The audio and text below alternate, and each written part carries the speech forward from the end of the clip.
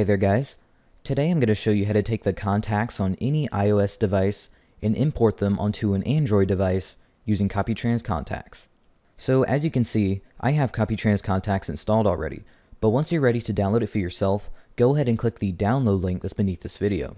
Once you have CopyTrans Contacts open, connect your iOS device to your computer, and you'll start to see all of your contacts begin to appear inside of the program. Next, select the contacts that you would like to import onto your Android device and click Export Selected.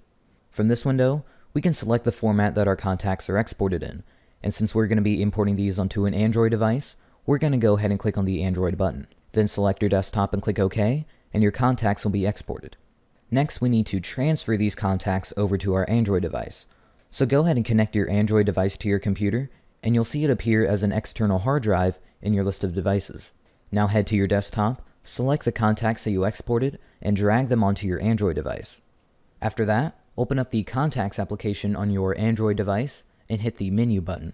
Then tap Import/Export, tap Import from USB storage, then select Import all vCard files, and tap OK. And within a few seconds, all of your contacts will be imported onto your Android device. And that's about it.